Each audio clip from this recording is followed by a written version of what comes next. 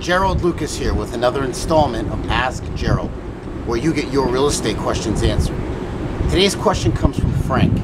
Frank writes from Kearny, New Jersey. And Frank writes, my tenant keeps clogging the toilet in the apartment they live in.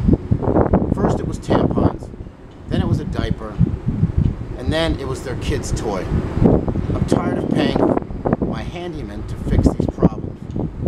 Can I make my tenant responsible for unclogging the toilet if it happens again? Well, Frank, I've been a landlord for over 20 years and I understand where you're coming from.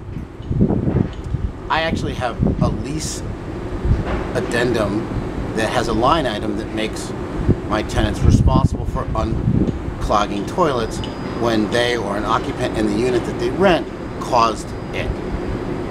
Now, if the toilet was clogged as a result of the pipes or drain or something like that, it's your responsibility to fix. But if they caused it, you should make them responsible.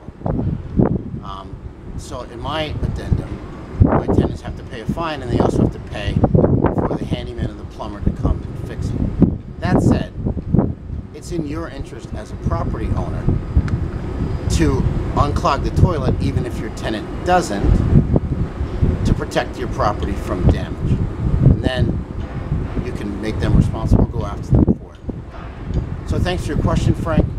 For more real estate tips and information, visit my blog at geraldlucas.com. I'm Gerald Lucas, and I'll see you again soon.